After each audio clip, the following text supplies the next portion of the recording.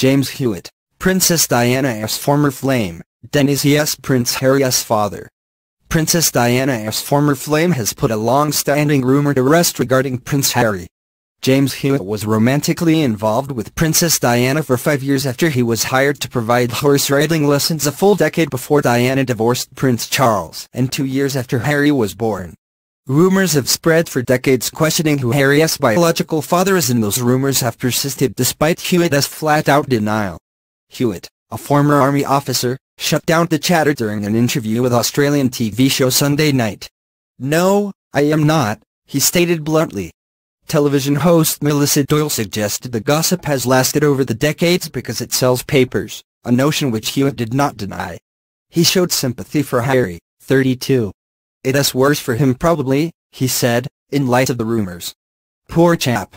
Hewitt also reminisced fondly on his secret 5-year-long romance with Diana, a relationship he described as quite ordinary.